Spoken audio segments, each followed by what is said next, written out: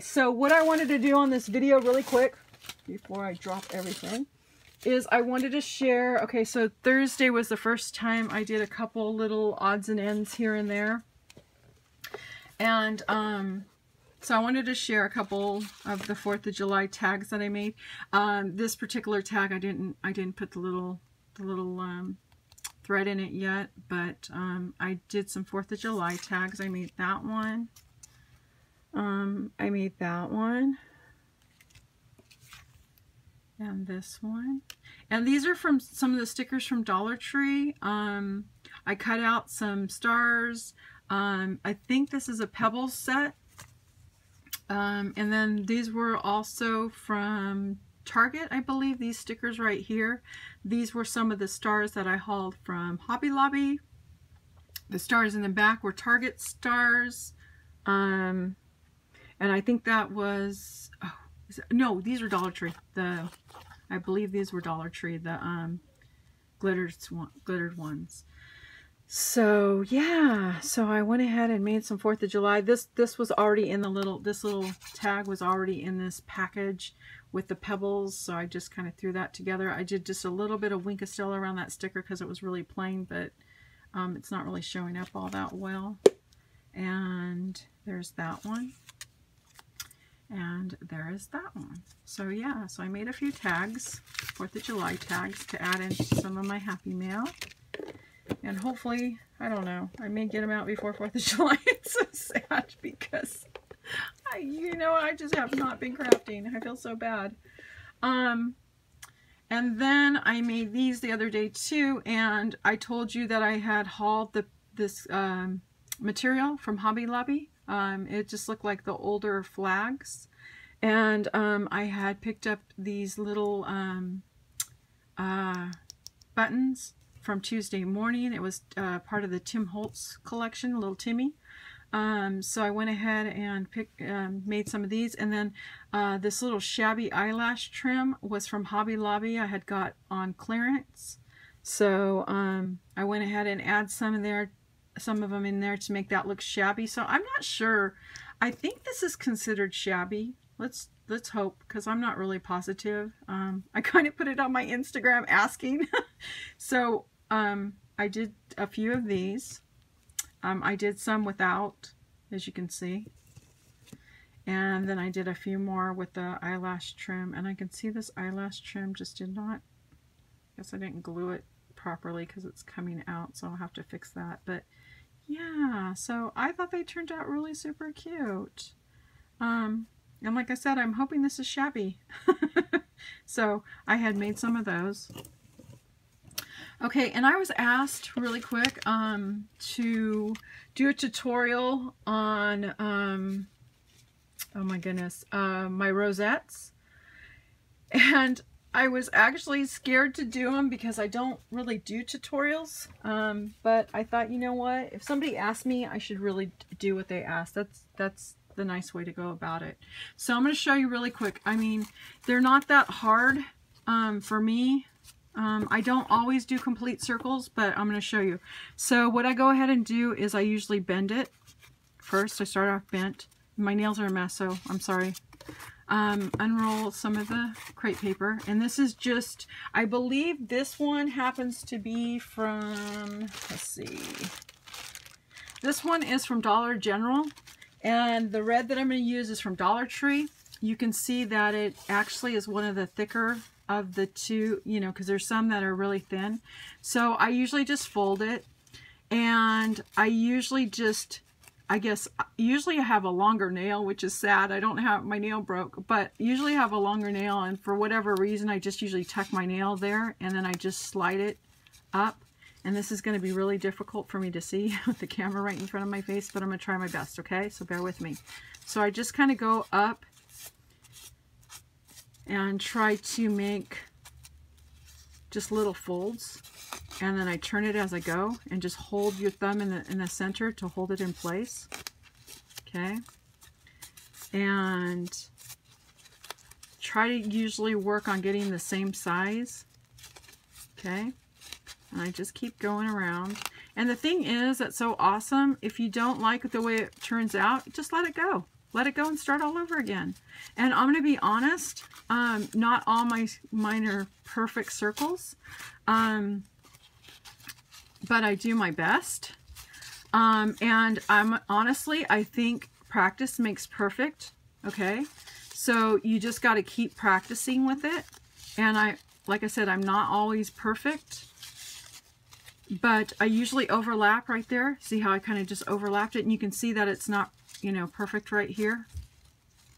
And so I usually just hold it in place. I have a stapler that has like a wide end in it, and this is so old school. I think this was my mom and dad's stapler at one time. And I just go ahead and staple it to hold it in place. Okay, turn it to the back, and then just cut it. Okay, and like I said, if it's not a perfect circle, which this is not, it's up to you. You can go ahead and trim it on the edges if you want, you know, just kind of go around and trim it. One thing you can do if you want to is if you have a circle, you know, you can use a cup, just make a circle pattern, and you can go put a circular pattern right over it, and then just go ahead and trim away if you'd like. Or if you wanted to die cut it, just put a circle around it. It will flatten it out, but you could just die cut it. You can die cut butterfly shapes. You can die cut star shapes. You can actually die cut any shape, a flower shape, any shape you want, which is awesome. So if you don't get a complete circle, you can, all the ones that you don't feel that are complete circles, you can go ahead and, like I said, just shape them. Okay, and I'll do that one more time, just in case you didn't. And I'm using red, white, and blue because 4th of July is coming up. But yeah, so let me go ahead and do this real quick. I'll cut it because this is brand new. Okay, so let's try that one more time. So you just fold it back. Okay, fold a little piece back. We're going to go ahead and just tuck behind. Hold it with your thumb in the center. Tuck behind,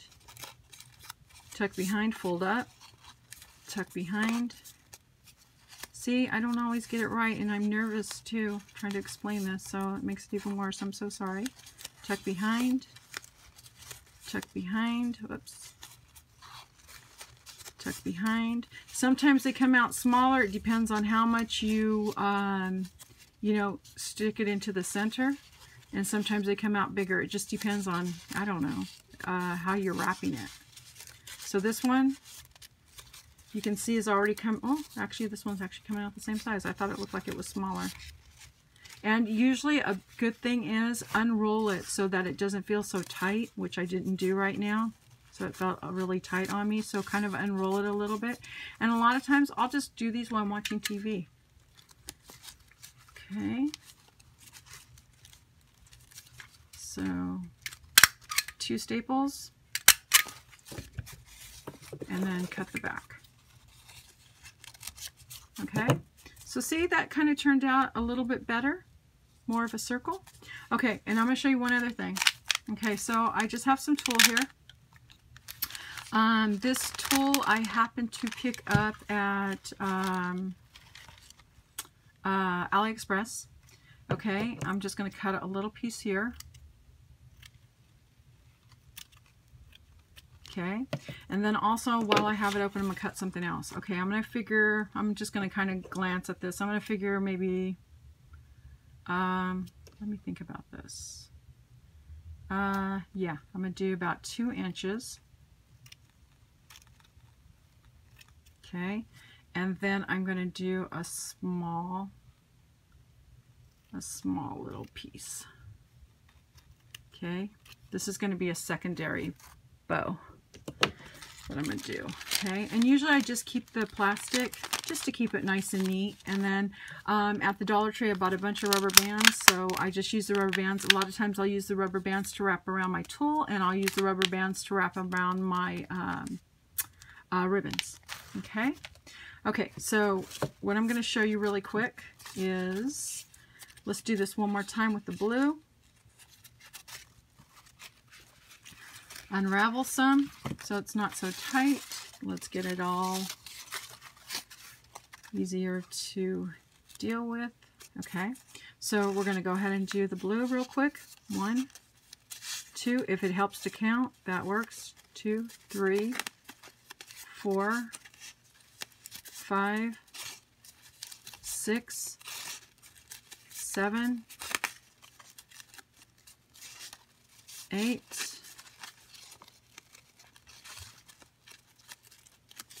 9, 10, 11, 12, 13, 14, whoops, that last one, 15, 16. Okay, sometimes it helps to count only because you'll have an idea of how many, you'll get used to how many little creases you put in, okay? So what I was going to show you is you also can, if you wanted to, this is not the perfect color to go with this, but if you wanted to put the tulle over it, you can go ahead and put the tulle over it and then go ahead and staple.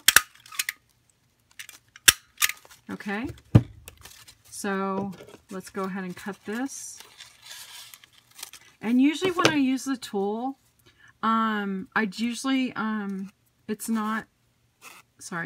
it's usually not this big of a sheet that I usually use. I usually kind of measure it into little squares. And sometimes the squares don't fit around the whole perimeter. And the reason for that is because I'm actually going to use them to cut. So I guess if you wanted to, you can go ahead and cut around the edges, like this, and just cut a circle all the way around. And it's kind of actually ends up being kind of a messy circle that I've noticed when I've done it in the past. It ends up being a little bit of a messy circle, like I said. You can use a pattern to put around it to try to get a perfect circle if you want. But so you can either have a messy circle going around it, or you can go ahead and die cut. But I will let you know ahead of time, most of my die cuts, whether it's a really good die cut or not, a lot of my die cuts don't cut perfect. They'll cut it perfect in a sense where they'll cut the back perfect, the actual crepe paper, but the material, a lot of times there'll be little hanging pieces, so you will have to go around and cut little bits all around, because for whatever reason this tool doesn't cut all the way through. Okay, and I've tried it with a few different kind of tools and I still get the same effect. It doesn't cut all the way through. So yeah, I just thought I'd mention that to you. So you can, that's one way of doing it. Okay, or another way I should say of doing it. Okay, so then I wanted to show you this really quick. So this was my idea. Well, not my idea, but I've seen a couple different people do this. Okay, so we cut the tulle, and it's the length of the tulle, okay? And this is the way to make the bows. I was looking, oh, I do have a paper clip. Okay, this works. I usually have bigger paper clips. I mean, not paper clips, clothespins. You fold it in, okay? This is going to be smaller. I did the wrong size. Okay, but you fold it in, and then you fold it in again. Okay, so you can fold it twice like that. Okay, and what you do is you just want to kind of do a little, you can either do a scrunch, where you can scrunch it together if you wanted to. Like this. Okay, you can scrunch it together. Whoops, something just fell, sorry. You can scrunch it together where you can make a bow like that, or you can just kind of fold it like a little bit of an accordion fold, like this.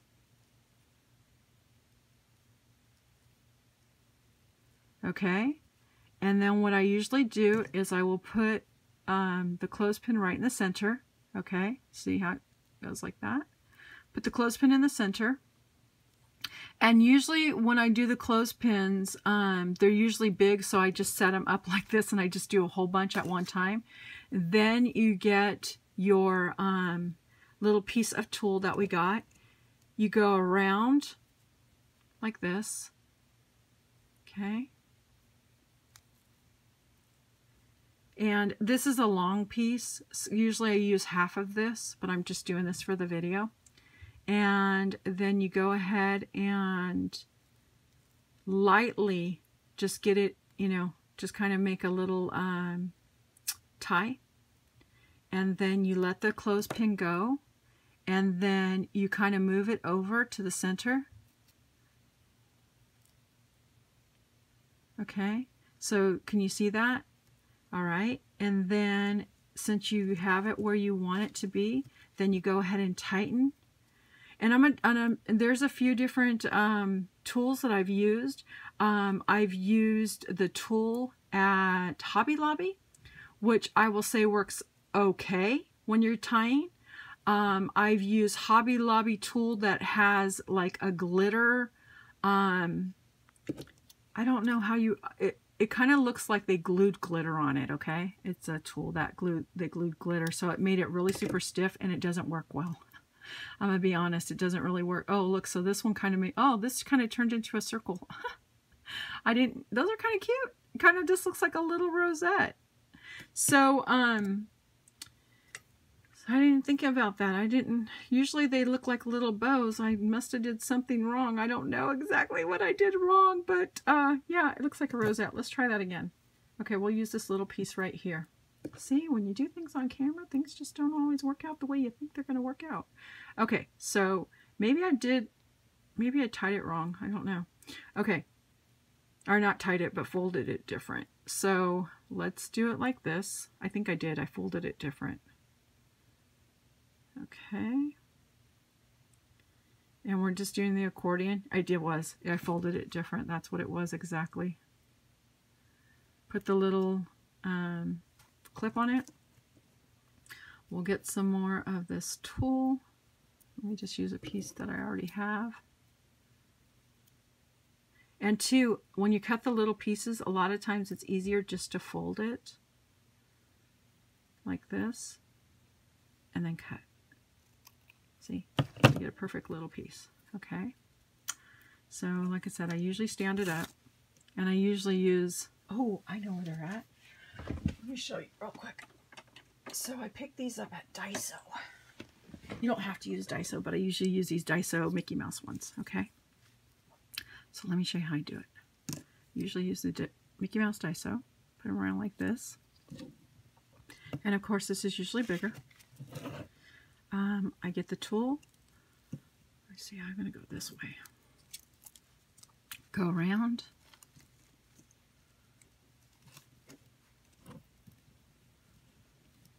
Tie it. Sorry if I'm out of frame and you can't see me right now. I'm trying to look at what I'm doing and at the camera at the same time, and I'm having a hard time. Okay. Oh my goodness, why am I not? See, I'm telling you guys, I can't do camera stuff. I can't do stuff on camera. I'm not used to it. Okay. Okay, and like I said before, you take it out. You make sure that it's moved to the center. It's so crazy without my thumbnail. I'm so used to having that thumbnail to help me. Okay, and then...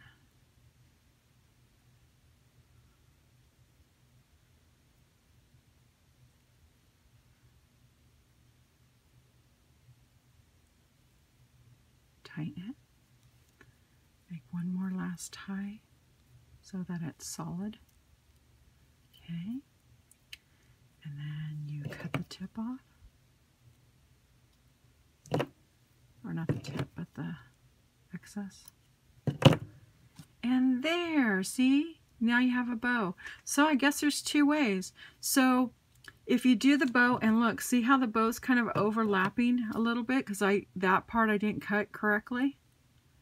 If you have a problem where it's overlapping, you just cut the edges off like that. So you have the bow, and you can see this one has the opening, so that's why this one made a rosette, because I did it where I didn't have the opening. Okay, so hey, there, we just learned something together. So you have a way of making little rosettes.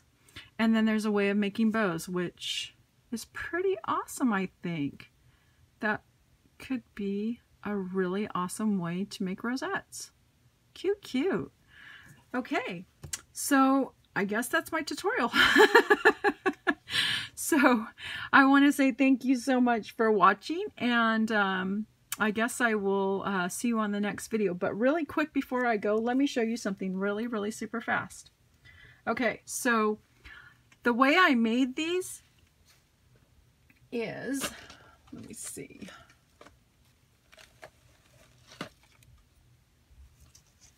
I just got some material. Okay, we're going to use this material for a second. Okay, I just got some material. Okay, I cut a thin piece going all the way around. I just folded it over, the thin piece. We're going to pretend like I have a thin piece, okay? I glued it with some Fabri-Tac all the way around, okay? So I just had these small little strips. So let's pretend like this is just a little strip that looks like, you know, yay big, okay? I went around the edges, the part that I glued at the top, I just went on the edges that weren't glued, and I just cut little small cuts right to the glued part. Just little small cuts. So I had a strip, and I ended up cutting out a circle. Oops. I just cut out little circles, and I started from one end right here, and then I just glued all the little pieces around. And then where the strip would end, I would just grab another strip and go all the way around, and then till I got to the center. And then I would leave just a little small hole, and then I would put the oh my gosh, button. I was going to say embellishment, but I put the little button in the center. So yeah, so that's how that turned out, like that. But they're really super fun and easy to make. So I thought I'd just share that with you all.